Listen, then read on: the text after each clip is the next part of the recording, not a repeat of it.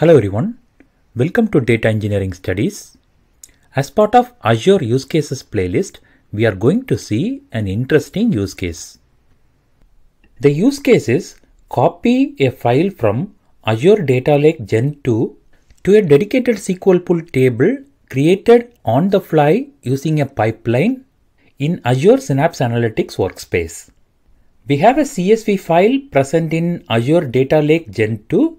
We are going to load the data from CSV file to a dedicated SQL Pool table which is created on the fly using a pipeline. We are going to do this exercise in Azure Synapse Analytics workspace. Before we get into the implementation, let's see some of the prerequisites of this use case. First, we need to have a storage account with the source files copied in a container. I have a storage account. Inside that, I have a source container with two CSV files inside. The grades.csv file is having the grade information. This file has the name, social security number, the number of tests, and the final grade. We also have names.csv file which has the list of company names and their core models. We are going to load the data from one of these CSV files to a dedicated SQL Pool table using Azure Synapse Analytics. Let me go to the home page again. Here is my dedicated SQL Pool which is up and running. I also have an active Synapse Analytics workspace. Here is a home page of the Synapse Analytics workspace, and if you select Data, we have two sections, Workspace and Linked Service. Inside the workspace, we will see the objects that are related to dedicated SQL Pool, like tables, views, stored procedure, schemas, and all this. Inside the linked, by default, we have Azure Data Lake Storage Gen 2. Inside that, we have the storage account and the container where we have the files. As part of this use case, we are going to load one of these files to the dedicated SQL Pool table which is present inside the workspace under tables. Let's see the step-by-step implementation. The first step is to create the pipeline and parameterize the file name. In my Synapse Analytics homepage, let me go to Integrate and create a new pipeline. Let me name my pipeline as PL CSV to table.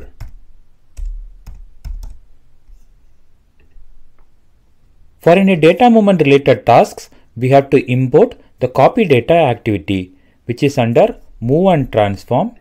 Let me import the copy data activity, and in the pipeline setting I'm going to parameterize the file name. I have clicked the grid which is outside the copy data activity and click new and mention my parameter name. I'm going to name it as file name.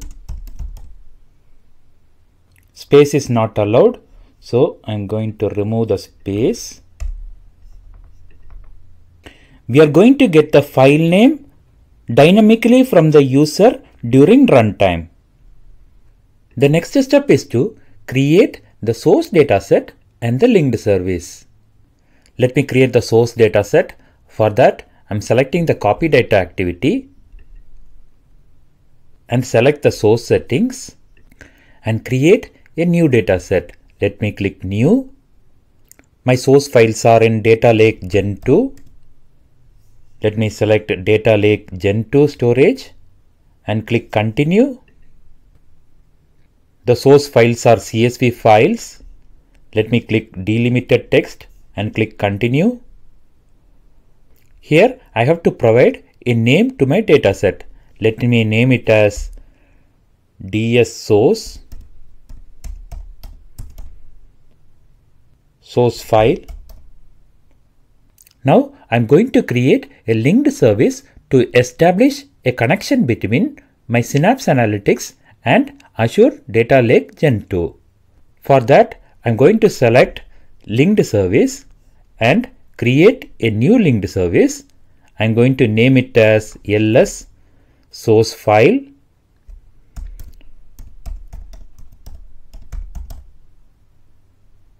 and select my Azure subscription and select my storage account name and test my connection. My connection is successful. Let me create the linked service. My linked service is successfully created.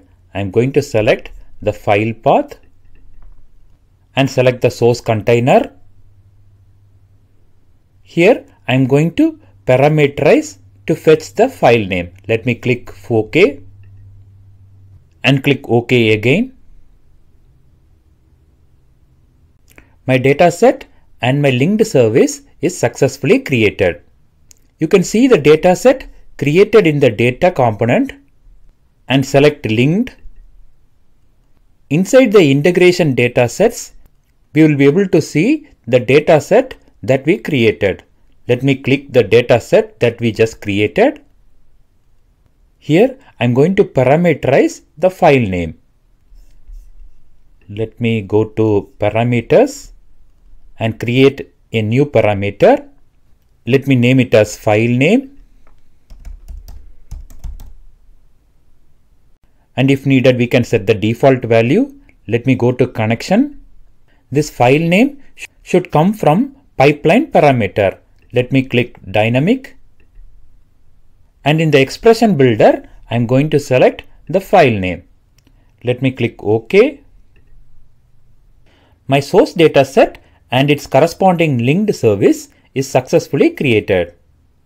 The next step is to create the target dataset. If you notice in my previous slide that I mentioned that I am going to create only the target dataset and I'm not going to create the target linked service.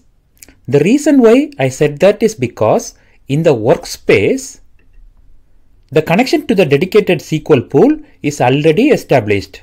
So I don't have to create an explicit target linked service. Let me create the target dataset. Let me go to pipeline and select copy data activity. And in the sync settings, I'll be creating the target dataset. Let me do that. Sync. Create a new dataset. My data store is dedicated SQL pool. Let me click dedicated SQL pool and click continue and give a name to my dataset. DS target.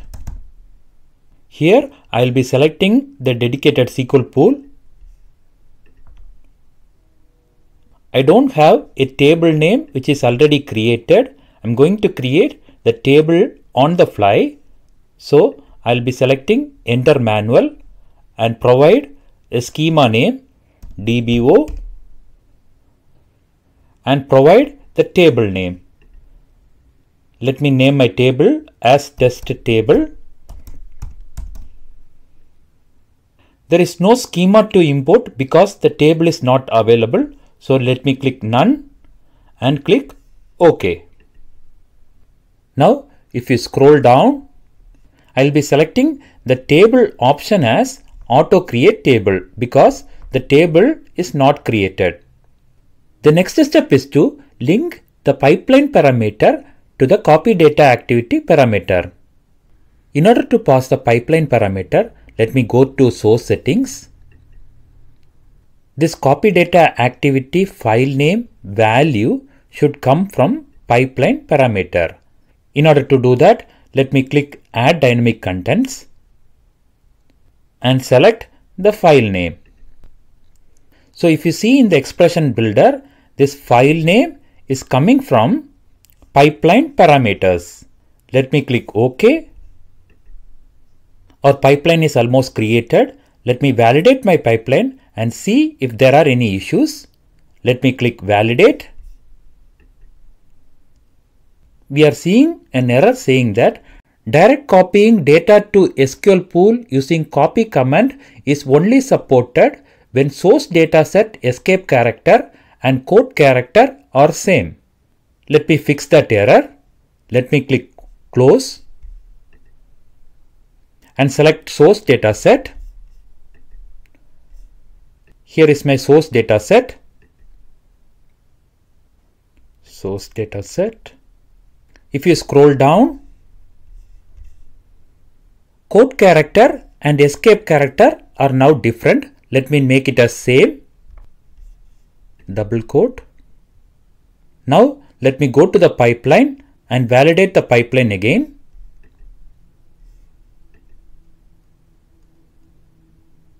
My pipeline is validated successfully. Let me close and run my pipeline by clicking the debug button. Let me click debug. In the parameter, I want to load names.csv file. Let me mention that names.csv. Now let me click OK. The pipeline is running.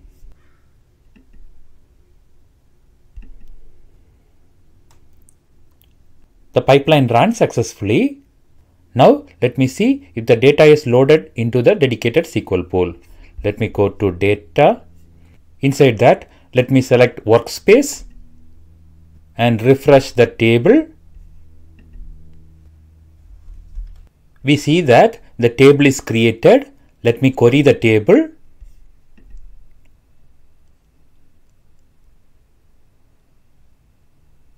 The data is successfully loaded from the CSV file.